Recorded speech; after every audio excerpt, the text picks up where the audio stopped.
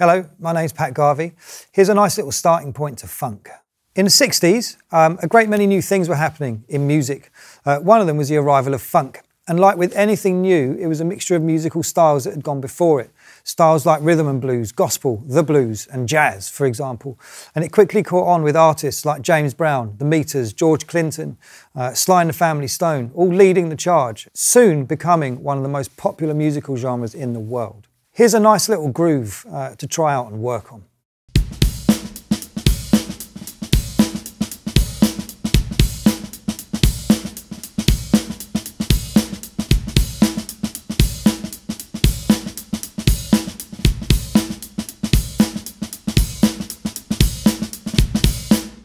There are so many places you can check out more for this style, but you could start with checking out drummers like Joseph Zigaboo Modeliste with The Meters, Clyde Stubblefield and Jabo Starks with James Brown, Gregory C. Coleman with The Winstons, David Garibaldi with Tower of Power, Andy Newmark with Sly and the Family Stone, Adam Deach with Lettuce, Jerome Braley with Parliament Funkadelic, and Billy Cobham with himself and numerous others, to name but a few.